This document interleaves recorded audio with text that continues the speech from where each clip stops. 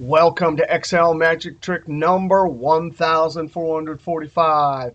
Hey, if you want to download this Excel workbook file so you can follow along, click on the link below the video. Hey, back in Excel magic trick 1444 and part 2, we saw the same counting problem. But in this video, instead of having a bunch of intermediate steps, we want a single cell array formula to accomplish our counting task. Now, we have a list of customers, and each customer has been sent coupons to 3 different stores. Here's our coupon redemption table. We can see for any customer what stores they went to. We can see that Sue went to Publix, Trader Joe's, and Wegmans, so all 3. Down here, Pham only went to Publix. Now, this is a small data set. This actual question came from Bart in the Netherlands, and here's the original 5,000 row data set. But for our formula versions, we've been using this small data set so we can see how the formulas work. Now, we have a list of all combinations of store names, and we simply need to know how many customers went to all 3 stores, how many customers went to just these 2, including the last one, which is customers didn't go to any of the stores. Now, in 1444, we actually use the countifs function to count any intersecting cell. How many times did this particular customer, in our case Mo, go to the Publix store? Over here, we got a count of 0 because Gigi did not go to Trader Joe's. Then we created trues and falses for each one of our groups, and then counted how many trues we had in each column. Now, up here, we want to do this in a single cell. And we're actually going to simulate this entire table here in a single cell. Now, before we start our single cell array formula, I want to look at what happens when we make an array operation on 2 columns or a column and a row. I'm just going to type an equal sign and make something up here. I'm going to take a column, and this column actually has 12 rows. This is a 12 by 1 array. And I'm going to ask the question, are any of you equal to? And I'm going to use another column, but this column is only filled with 3 rows. Now, when we do this kind of array operation, we get into trouble. If I hit F9, it doesn't like that. If it's a column against a column or a bunch of rows compared to a bunch of rows, they have to be the same dimension. Control Z. But if I instead ask the question 12 by 1, a bunch of rows, please see if any of you are equal to a bunch of columns. Now, this is a 1 by 3 array. 1 row, 3 columns. Array formulas have no problem with this. Just as we did down in this countifs, and any intersecting cell, we were looking at the column header and the row header. That's the same thing that happens when you do an array operation on a row and a column. If I hit F9, look at that. It got, in our case, all falses, but it got an answer just like down here, 3 answers for every row. Now, we need to look at this syntax because that's going to be very important up on our array formula. Arrays are always housed with curly brackets. Comma means go over a column, and semicolon means go down a row. I always remember that comma and column start with the letter C. So comma always means column. And then I just remember that semicolon means row. Now, why is this Control Z silly little example here important? Because down here, if I hit F2, notice we would like to use the countifs up here and create this cross-tabulated table. But notice we used a single cell in each one of the criteria arguments. If we were to instead put the entire column filled with rows and the entire row filled with columns here, countifs will do an array operation and spit out in our single cell the entire array of customer and store counts. So let's try that. equals count ifs. I'm going to highlight first the customer range. I'm going to hit the F4 key, comma, and criteria. I'm going to highlight down here customer names properly listed in 12 rows, F4 to lock it in all directions, comma, and then criteria range. We're looking at the store, F4, comma, and then the actual criteria for our cross-tabulated table sitting in the columns, F4. Now, we used F4 on all the references because as we copy down, we need this complete table in every cell. Now, when I close parentheses and hit F9, you're not going to believe that. That entire table is equivalent to this table down here. Now, notice curly brackets house the array. Comma means go over a column. Semicolon means go down a row. Notice 1, 2, 1, 1, 2, 1. Those are in columns. Semicolon, go down a row. Then we have 1, 1, 0, 1, 1, 0. Now, another interesting note here. A lot of times when you read DAX books or watch DAX videos, people will talk about the amazing DAX table functions, which return a table. And sometimes you hear, well, they can't.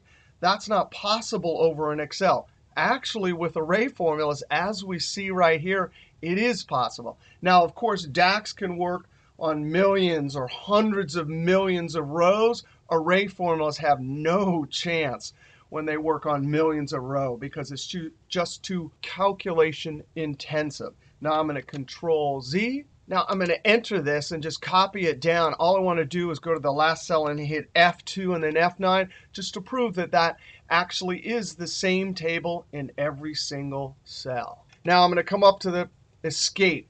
Now I'm going to come up to the top, F2, and I want to ask the question, how many of you are greater than 0? And I'm going to need parentheses around this comparative operator array calculation here because we're going to put lots of stuff around it. But let's hit F9. Now we have our pattern of trues and falses.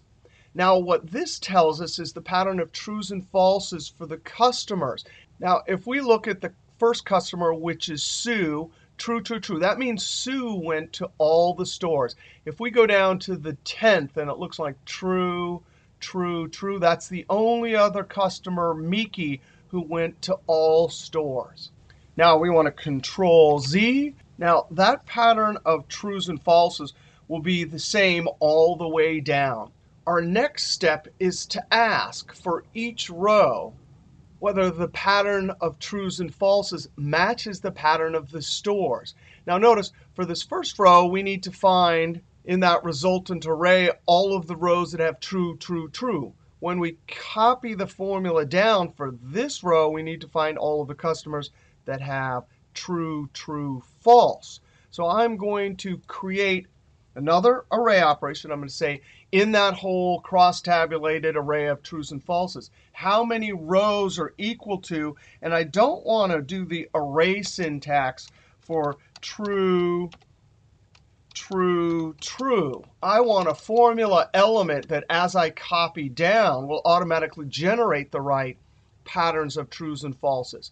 So I'm going to ask the question using the isText function, how many of the relative cell references, 3 to my left, are equal to text. Now notice right now this would deliver, in fact, let's highlight this in F9. It delivers true, true, true. But when I copy it down to the next row, it will deliver true, true, false. So that will work. Control Z. Now I'm going to enter this and copy it down. And just go look. First cell, F2, F9. Notice when we ask that question, of course, Sue gets true, true, true. And then also customer 10, Miki, gets true, true, true. But watch what happens to Sue when we get down to the next row. Escape, down arrow, F2, F9. Of course, Sue does not get true, true, true anymore because we asked the question of Sue, was that pattern equal to true, true, false? So that doesn't work. But our second customer, Tyrone, does get a true, true, true because his pattern was true, true, false. Now, as we copy this cross-tabulated array of trues and falses down. What we're interested in is counting when there are 3 trues in this array. So escape, I come back to the top cell, F2. I'm going to wrap parentheses around this and convert it to ones and zeros. And I'm going to use double negative. Any math operation converts trues and falses to ones and zeros. But I'm going to use the double negative because that tends to be the most efficient in terms of calculating speed. I'm going to enter this, Control Enter, copy it down. Click in the top cell, F2, F9. Now we're getting patterns of 1, 1, 1 for each row. So Sue and Miki will get 1, 1, 1. If I escape, click in the cell F2, F9. Now we're getting, for Tyrone, 1, 1, 1. The next step in this is that we actually want to add each row. Now this is a 12 by 3 column table. What we really want is a 12 by 1 array that would give us 2 total for the first customer and 3 total for the second customer, and so on. Now, the way we're going to do that is we're going to use matrix algebra. If we take this 12 by 3 array of numbers and multiply it by a 3 by 1, 1, 1, 1, that will add each row. It's not really adding. We're just multiplying each row by 1, 1, 1. So it will get 1, 1, 0. And here we get 1, 1, 1. But then the resultant array will be a 12 by 1 with the net result of adding each row. Now, in order to do matrix algebra, you have to look at the 2 arrays, 12 by 3 times 3 by 1. The columns of the first have to be equal to the rows of the second, and they are. And the resultant array will be rows from the first, columns from the second. Now, if you want to see a video on the function we're going to use, mult, for matrix multiplication, I wrote a book called Control-Shift-Enter. There's a whole chapter on it. Or you just go to my YouTube channel, search for the mult function, and watch the video in the Control-Shift-Enter playlist. Now I'm going to escape up here. We're going to come up to the top, F2. Now we're going to use tab. There it is. Mult for matrix multiplication. There's the first array. Come to the end, comma. And I'm going to hard code in array 2, curly bracket, 1, semicolon 1, semicolon 1, and curly bracket. Those had to be semicolons because this array had to be going down across the rows. Now close parentheses. Now if I F9, you got to be kidding me. Sue and Miki have a count of 3. Control Z. Let's just enter this and copy it down. We can go to the second cell, F2, F9. We can see Tyrone, the second customer, has a 3. Now, as this formula element gets copied down, we're just interested in the 3s. Escape. So what do? We come to the top. F2. And I want to ask the question, are any of you in that 12 by 1 array equal to 3? Control Enter. Double click and send it down. I'm going to click on the top cell, F2, F9. I can see I get a true for Sue and a true for Miki. Escape. F2, F9. There's only one true in that entire array for Tyrone. Now I want to add the true so we get our count. Come to the top, F2. First, I'm going to convert those to ones and zeros. So I'm going to use double negative, open parentheses, close parentheses, Control Enter. Double click and send it down. If I come to the top cell, F2, F9, look, we have 2 ones. If we simply add it, now we have our answer. Escape. If I go down to the second row, F2, F9, there, I get a single 1 for Tyrone. So if we count those, boom, we have our answer. Escape. Now I'm going to hit F2. This is an array formula with lots of array calculations. But an interesting thing about array functions like mult, linest, transpose, and others if you put the result into an aggregate function like sum or count or max, we're not going to have to use Control-Shift-Enter. I'm going to come to the end, close parentheses, and there's our formula. Control-Enter. Double-click and send it down. Go to the last cell, F2. There it is looking good. All the cell references in the right place. Now, I actually want to change one thing. I'm going to come to the top, F2.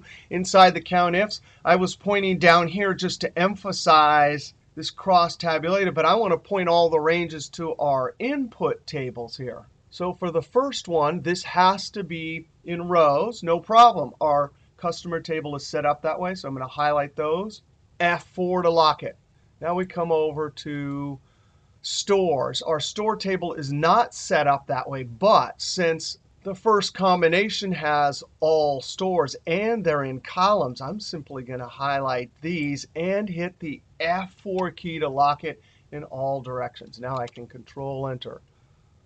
Double click and send it down. Come to the last cell, F2, and it's pointing just at our input tables and our combination of store names. Now, there's still one last thing we can do to this formula, F2. Right here, for the second array, we hard-coded this in.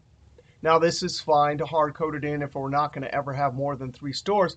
But since that information, meaning how many ones we need, always comes from the number of stores, we can build a dynamic vertical array of ones by using the row function.